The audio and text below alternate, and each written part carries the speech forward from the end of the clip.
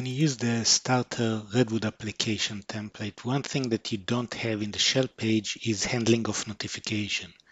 So if, for example, you'll go and add a button to your page, and in this button you'll use our fire notification action and provide specific values, you would notice that when you press the button, this message is not going to show up by default.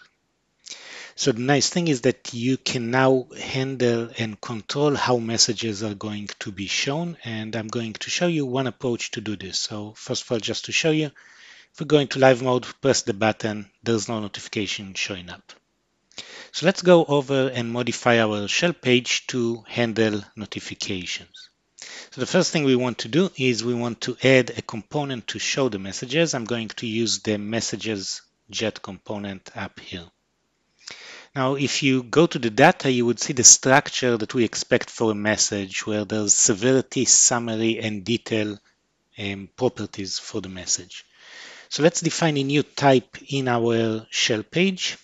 We'll call this type the message type. It's going to be an object, and we're going to add fields for each one of the variables or the attributes we saw before. We would also add an ID field here, an ID attribute. So we'll add a summary, we'll add the detail, and we'll add the severity. Each one of them is a string variable. All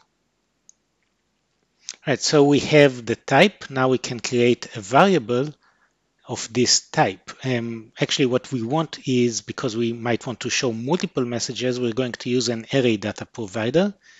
And this array data provider is going to be based on this message type. So each message there is going to have that structure. And we'll use the ID field as the key attribute. All right, so now that we have the ADP, let's add an event listener to handle what happens when a notification is fired. So we'll use the VB notification event, and we'll define a new action chain at the page level for handling the messages. Let's go over, and in this area, you're going to see you get an event parameter. So we're going to use an assign variable to take the values that we get from this event. If you expand it on the left side, you'll see the various attributes, and we're going to populate them into a new action chain variable. Okay, so this would be our current message. It's going to be of the type that we defined, the message type. So this is going to hold temporarily the value of the current message that was fired up. We'll take the key and map it to the ID. We'll take the summary and map it to the summary. The type can go into the severity, and the message is going to go into the detail. All right, so now we have the information inside the variable. We'll use a fire data provider event action to add this into our ADP. So the message ADP, we're going to use an add, and inside here, we're going to drag and drop the current message into the data property of the add variable. So now we're ready to go back into the page designer for the shell page, where we have the message component, and we just need to make sure that it's based on this ADP that we have instead of the fixed value. So because the ADP is empty, we're not seeing anything.